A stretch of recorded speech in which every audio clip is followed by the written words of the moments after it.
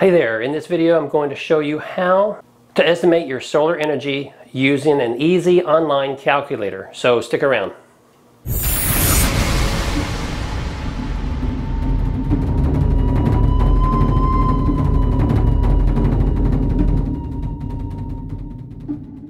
Welcome to another episode of Prep Gear, where I test and review products so you don't waste time and money. This is an honest review. My videos and my channel are not sponsored, allowing me to say whatever I want about the products I test. Hey, I know everyone is excited about the solar energy right now, and those of you watching this video from the EcoFlow Delta Pro launch Facebook page, you're certainly excited about the new Delta Pro.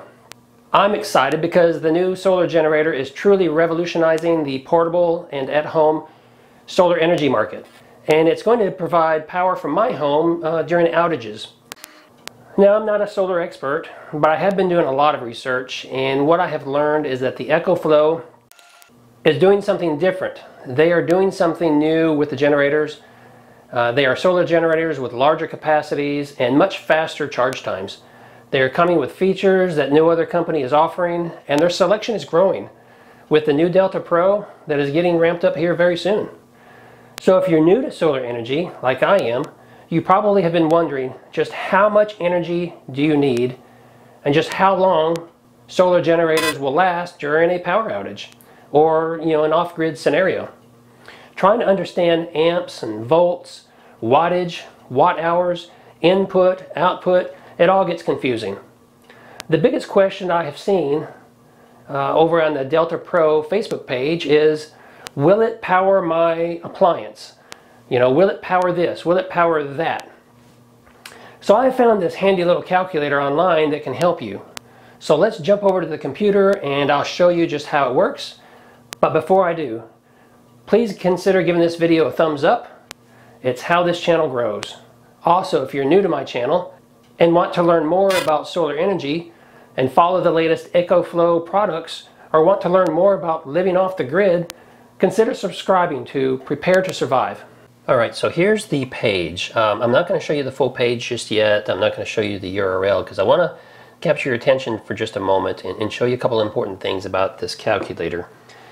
So first of all, over here you have these drop-down boxes, and it's already pre-filled with some common appliances and power tools and things in this column here. And so the drop-down box, you can change it and you can search and put in a number of different things there. This next column over is the quantity. That's how many of these items you plan to run. For instance, 60-watt light bulb, maybe you have 10 of them.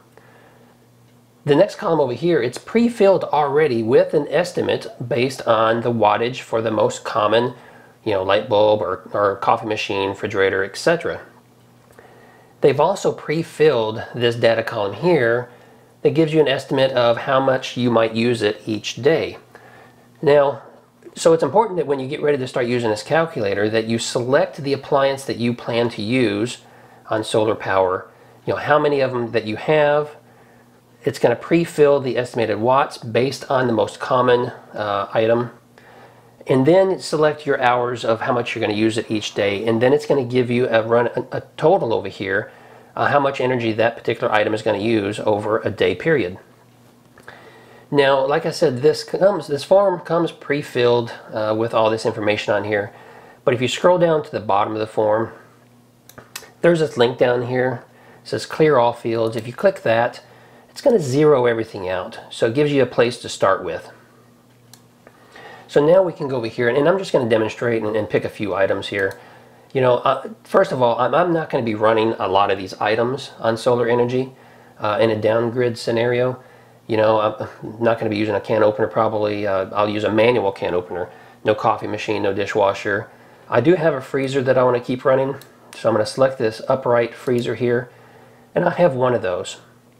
And as you can see, it was pre-filled, and it says 4 hours a day. Now, my refrigerator is going to be on 24 hours, but this is only about this is only calculating the compressor. When the compressor kicks on to keep it cool, it's estimated that it'll do that about 4 hours a day. And so I think that's a good estimate there. So let's select a couple more here. A refrigerator, I have actually 2 large refrigerators. So I'm going to change this quantity to 2 because I have 2 refrigerators I want to keep running. And again, the compressor hopefully will not run more than about 4 hours out of a day to keep those units cold. And we'll go down, select a few more here. You know, I won't run the garbage disposal. Microwave, yes, probably, because it's a way to heat up food quickly. And so we have one of those. Most microwaves are 1,000 watts. And, you know, estimating 15-20 minutes out of the day for each, you know, for use. So that gives us a total of 300. We'll keep going down here. Pick a couple more here. A toaster oven, maybe. You know, certainly not the oven, your regular oven and range if it's electric. Those consume a lot of electricity. So maybe a toaster oven. You know, one of those, 1,200 watts for you know, 15-20 minutes at a time or per day. We'll go down here. I'm in Florida, and so it gets really, really hot. So I'll plan on having a couple of box fans, and I'm going to change that to maybe the 3 box fans that I'll want running. And I'm also going to change that to maybe, you know, let's just change that value and say at least 4 hours a day, which is going to be a lot of energy. So, but this is just an estimate to give us an idea where we need to be. Let's see if there's anything else real quick we want to throw on this list. Certainly not central air conditioning, not a hot water heater. I'm not going to clean the floors, so I'm not worried about the vacuum during that time.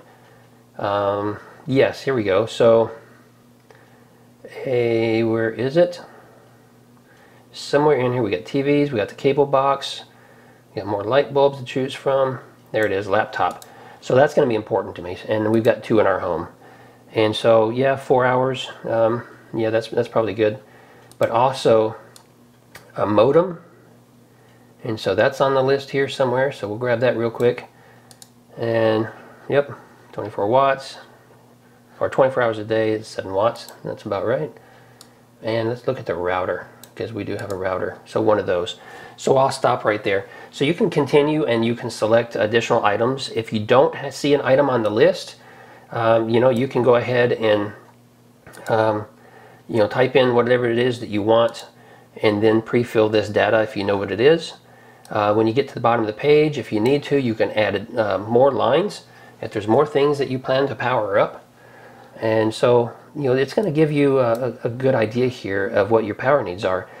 So with all that done, we're going to scroll down to the bottom, and right here it's showing me that I'll need about, you know, 8,000 watt hours per day, which is a good amount of energy. Okay, right here it's nice because it tells me my peak load at any one time. If everything fires up at the same instant, you know, it's going to be 4,150 total peak wattage. It's what it's going to be used. So that's kind of important, but this is the most important number right here. How much energy are you going to use in a day's time? Now remember, it says in a day's time, but we're calculating that you're only going to run these items for a few hours each. You know, 4 hours for these items, less than an hour for the microwave, etc. So adjust that accordingly to make sure you get a good estimate right here of how many watts per day. Now with that information, what you can do is you can jump back over, and if you're coming from the EcoFlow Delta Pro launch group page, where they're providing a lot of good information about the new Delta Pro solar generator, this video is going to be posted there, so a lot of you folks are coming from there. So what you'd want to do is take this information right here and compare it with, you know, the output, or excuse me, the total capacity of the generator that they're going to be building here real soon. So for instance, I can see that, you know, we know the generator is going to be 3,600 watt hours, but a generator plus the battery, an extra battery, is going to give us 7,200 watt hours. So that's probably what I would be looking at right there for my setup. You know, 7,200 watt hour. It isn't quite enough for right here, but again, this right here is just an estimate. I can adjust my usage a little bit to account for and to make sure that I stay within whatever energy that is available by those 2 units. Something else to keep in mind is you're going to be hooking your generator and battery up to solar panels, and that's going to be generating energy for you. As you use energy, you're also creating energy. You know, you're storing that energy up. So if I get 4 or 5 hours of sunlight each day, I'm using energy up, but I'm also I'm also kind of extending the ability of that generator, and so I might get more out of it that's going to more easily hit this target. But something else to keep in mind too is if you if you have an underpowered system, we use this as the example. If you're only at 7,200 watt hours a day, and you're exceeding that, and so you're relying on your solar panels to make up the difference, what's going to happen when the sun goes down, and then the next day you start fresh, and you're going to want to start using 8,100 watts again right at the bat.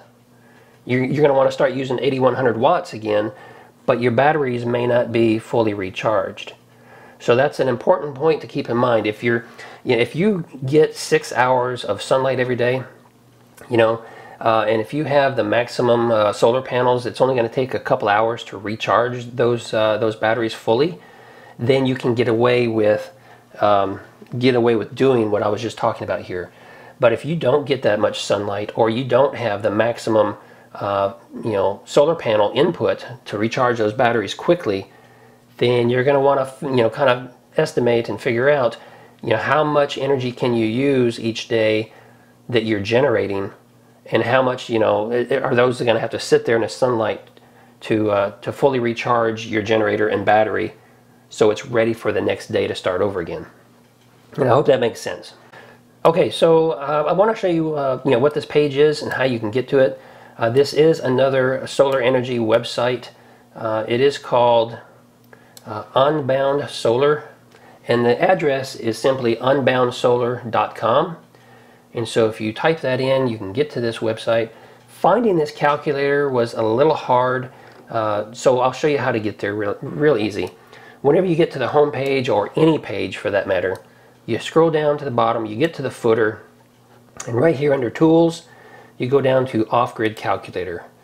You click on that link, and it's going to bring you to this page. And then you simply scroll down near the bottom of this page, and there's the calculator.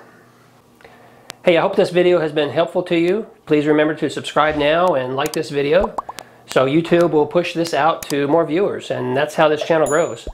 I have a couple other videos I know you're going to like, so I'm going to go ahead and stick those up right here. And if you click on those, I'm going to see you over on the other side. Thanks for watching.